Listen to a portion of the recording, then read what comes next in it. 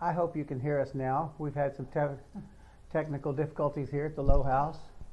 It's good to be seen by you. I guess I can't see you, but we're very thankful that we have an opportunity to share. Tomorrow was supposed to be the day that we were to have the seminar on how to do a personal testimony, but now with the corona quarantine, we are not able to do that.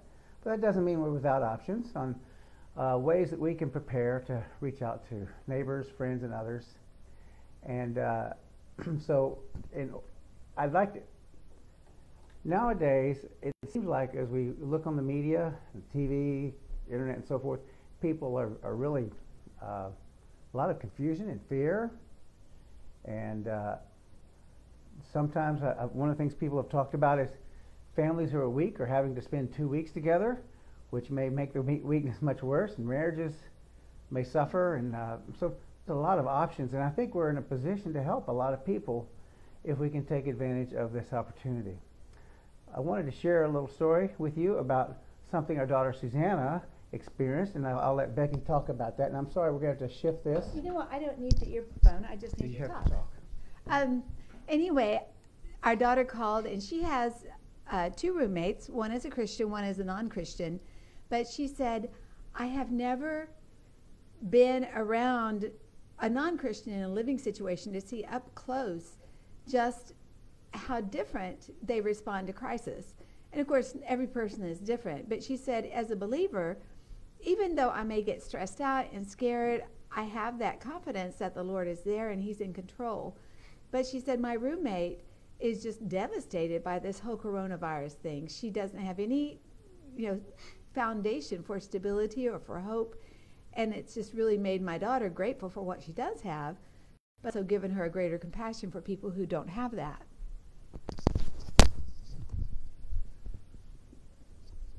Yeah, thanks for being patient with us as we share this microphone. But like I said, we do have some options, and before we look at some of them, I thought we'd look at Scripture together. And since my Bible is on this computer, I hope you don't go away when I pull it up. Let's see here.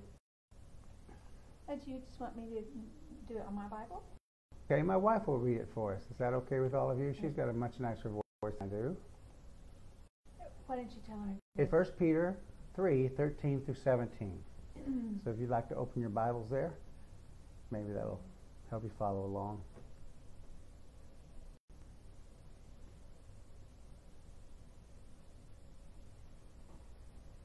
Yes. Okay.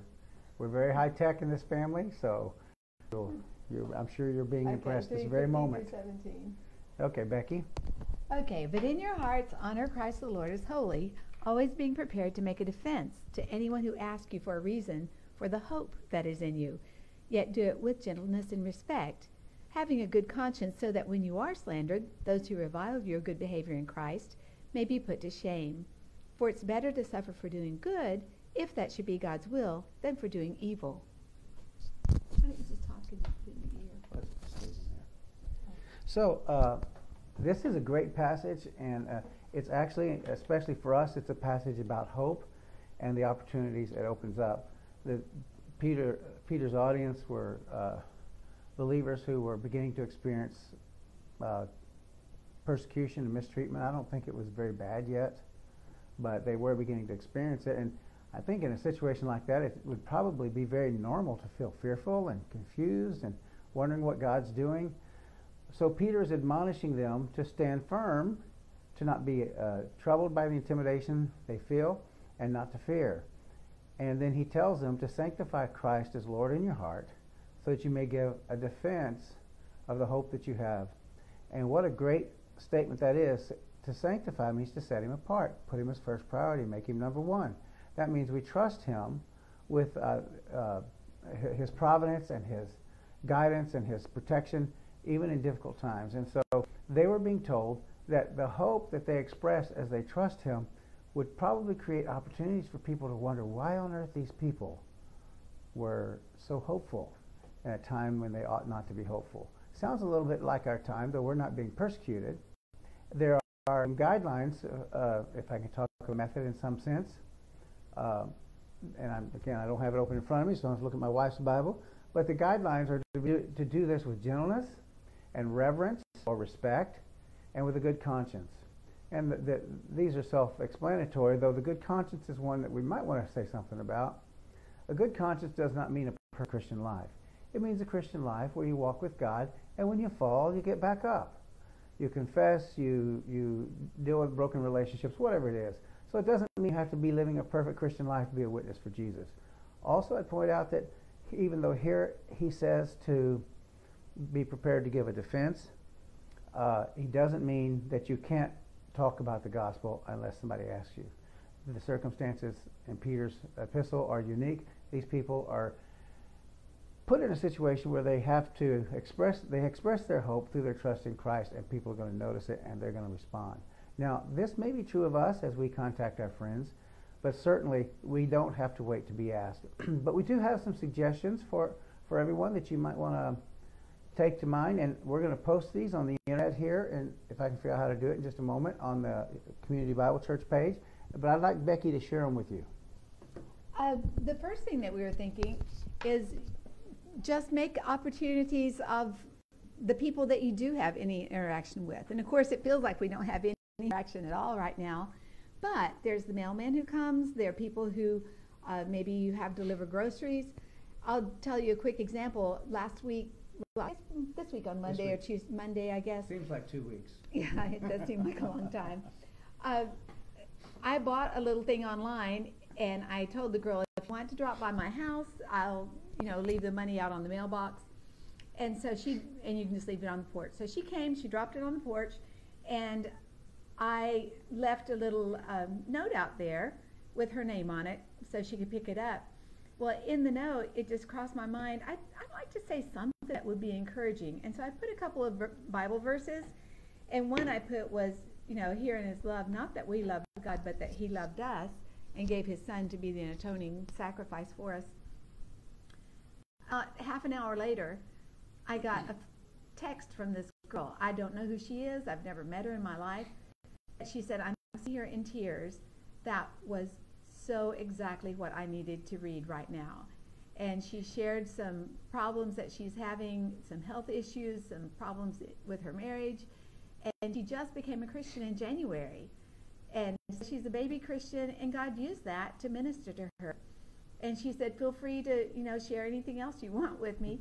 So we've actually been texting back and forth this week, even though we've never met. So make the most. I also read that a thing by a mailman who said he felt totally paranoid because he's touching everybody's mail and doesn't have gloves or anything. So make the most of people who do come by, maybe leaving little notes or things for them when you pay or when you give a tip. I haven't done this yet. It's one of the things on my to-do list. I have 1 million Facebook friends that I haven't talked to in forever. And so I'm wanting to set aside a specific time every day just to contact 1 or 2 Facebook friends from the olden days. Ask how they're doing with the coronavirus. Just find out how they're doing. And I think probably a lot of us have non-Christians that we do have that connection with that we haven't really talked to very much. And that leads into maybe you would want to kind of write up a little short testimony that you could use in your social media to share how you're dealing with this particular crisis. So, for example, you don't want to come across as preachy, but you could say, I've been really tempted to, for me, I've been tempted to feel fearful, and so I've had to turn off, the news and not watch the news so much. But at the same time, I have confidence because and maybe share just a few lines about your confidence that you have in Christ. That's something you could do in a message, or you could even make it your Facebook post. The other thing that we wanted to mention was the app Nextdoor. If you don't have Nextdoor on your phone, you need to download it right now and sign up. It's free. It's a way to connect with neighbors. And you can learn everything. Actually, the thing I bought was secondhand from one of my neighbors. But there are 1 million different topics, and I came across someone who had mentioned something about prayer, and I thought, oh, that's a good idea. And so I posted on there just a little thing about, my husband and I are in the high risk category, so we can't volunteer to get your groceries, but we would love to pray for you if you have a prayer request. You can send a private message, or you can, you can contact us here on next door. I did that this morning, actually. We came up with the idea, but today we've already had 26 people thank us, and I've had 10 personal messages on Nextdoor. Every response has been positive. I think people are really open right now because they're nervous and they're scared, but that gives us an opportunity to tell them we're praying for you, and then also we can we can send back a little short message to them. Also, whenever you're online reading articles or whatever you're doing, it's always a good idea to give a little Christian perspective in the comments. If you scroll down to the comment section, you don't want to do anything, rabid or unkind, even if it kind of gets under your skin. But we can shed light that way by posting comments. The people who don't know God are certainly going to, post their things, but for us to put a scripture verse or just to give a warm, positive Christian response, I think can be a real witness. And the last thing we talked about was actually something our neighbor has done for us. Every holiday, she has little kids, and her little kids come down and leave a message on our door. It's usually a homemade card, and it has maybe one or two Hershey Kisses with it. But why can't we do that for our neighbors? Maybe just a little greeting card, or thinking about you today, or something like that. Maybe put a little homemade thing that you use gloves or something to put in the bag. But anyway, I think that there are ways that we can do. These are things we've been thinking about. We'd like to know what you think. So if you have some things you've tried, put it in the comments so everybody can benefit from things you've tried in connecting with people during this time. Great, thank you, Becky. And please remember that when you do these things, you don't need to be preachy. You need to be pastoral. Just you're sharing. You're a neighbor. You're sharing, and let's see how God works, and then you can respond back to people who respond to you. One other thing, we're also going to post on the church Facebook page, guidelines for writing your personal salvation testimony, which is what we were planning to do tomorrow morning. You might want to look those over and begin working on it. And if we're allowed to do it again, maybe next week we can have another session and talk more about that. So God bless you all. Take care of yourselves. Enjoy your spouses and your kids and a few Netflix binge times. Okay? God bless.